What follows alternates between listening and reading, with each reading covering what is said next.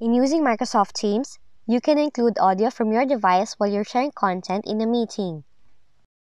This feature is helpful if you may want to play a video in a meeting as part of your presentation. And if you want to learn how you can do that, you can just follow these next steps in this video tutorial. So before anything else, launch first the Microsoft Teams on your desktop, and then join or create a new meeting with your team.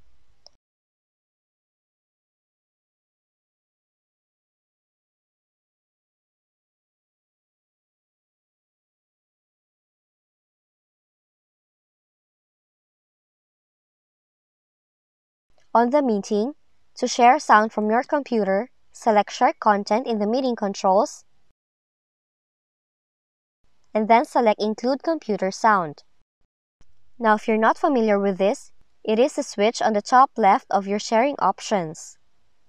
Then, select the window you would like to share. Just take note that when you share, all audio from your computer, including notifications, will be included in the meeting. And that's it for today's video. Please like, subscribe, and click the notification bell if you would like to see more tutorials like this.